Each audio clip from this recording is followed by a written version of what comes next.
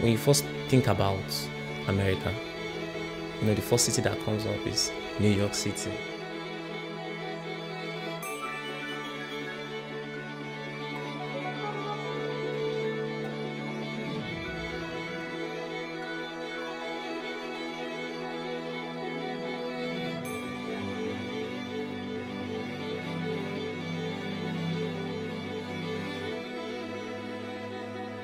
The beautiful thing about cities is the way it functions, the way different systems, transportation system, the sewer system, even the banking system, commerce in generally, how everybody is part of a general system. So they all work together to make the whole city move and produce and become sustainable.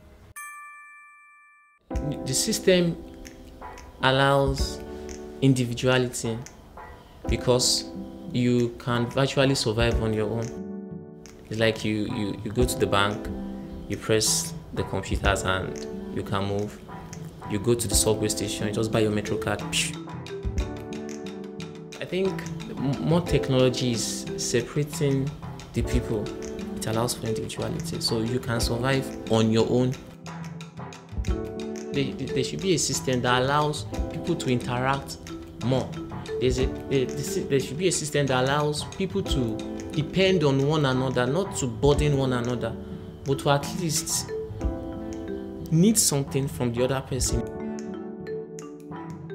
We are trying to explore the tension between private comfort and public comfort. We can call it individual and collective comfort.